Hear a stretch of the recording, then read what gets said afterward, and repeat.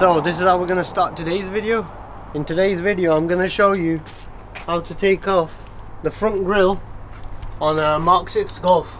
So all you want to do is take this so, and there's going to be 4 screws. One there, one there, one there, and one there.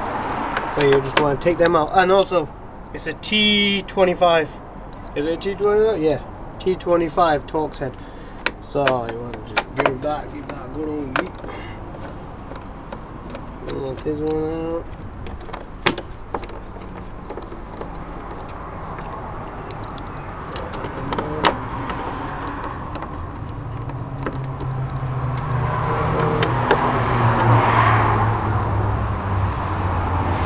That one.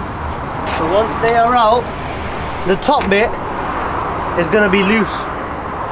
So the first instinct, is that the word? That instinct is to pull here. But what you want to do is grab, I'll show you what they look like. Grab one side and just pull the bottom out, and that's pretty much it. And what it looks like is these clips here, that are going into these. So pretty much all it's doing is just feeding into them. So what you want to do is just grab the bottom and yank one side and then yank the other. Simple. And then putting it back in, same way, you want to just feed these into them. So just line it up, line it up, line it up, line it up.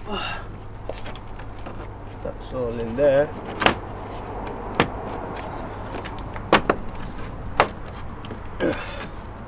In. That's in, that's in, that's in, that's in. Everything's done. And just put these back in. And that is pretty much it. Thank you for watching.